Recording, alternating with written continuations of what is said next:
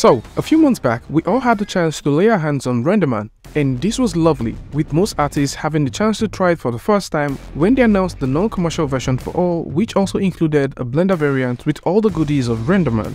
And about 7 months back, we also saw an interesting set of features which were poised to be available for Renderman 25. And it's quite interesting to say that most of our anticipation and expectations for Renderman has been fulfilled, as the award-winning and technologically advanced Renderman 25 from the folks at Pixar is now here, and this new release comes with some amazing stuff. And for me, just like many other persons, there are two main features that stands out with this release. And the first one is the Denoiser. Renderman 25 Denoiser is considered to be state-of-the-art, as this new production-ready Denoiser has been used over several movies both at ILM, Walt Disney, and on Pixar Animation. Developed by the folks at Disney Research with tons of production dataset, the Denoiser will drastically reduce render times. With the power of machine learning, the Denoiser allows artists and studios to render with less samples while the Denoiser does the heavy lifting, going from grainy scenes to a clean frame with fully preserved details. So in your next render, all you need to do is to lower your samples and increase your variance and watch as Renderman 25 Denoiser does the magic it's built for. And with a simple comparison scene that they've provided, you can see how the quality stays consistent as they go through various samples, which includes 128,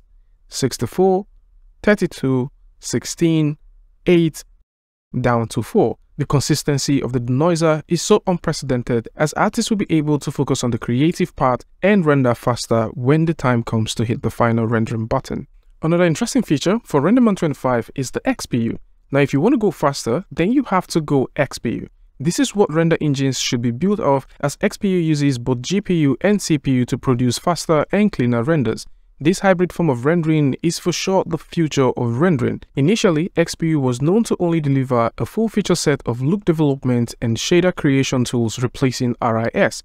But with this release having more features like AOV and LPEs for compositing, which will be extremely useful for final frame compositing, and with the additional volume rendering, which now allows for smoke, fire, cloud, and explosions to be rendered easily, this in itself is gold, as XPU is now a final frame renderer integrated to deliver across different frames.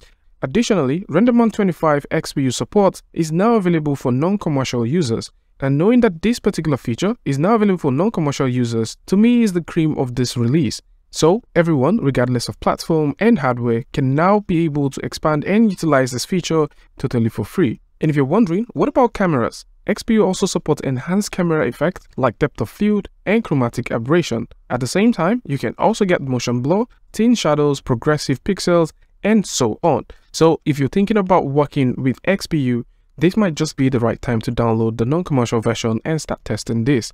Renderman 25 also ships with some additional features, which includes the Material X support for USD workflow, which now also includes Houdini's Solaris, which is Houdini's suite of look development, layout, and lighting tool that empowers artists to create USD-based scenes graph that goes from asset creation to final render. If you're into MPRs, there is a more impressive stylization set of features for MPRs, with a good level of filters and materials that enable streaking across frames and renderer.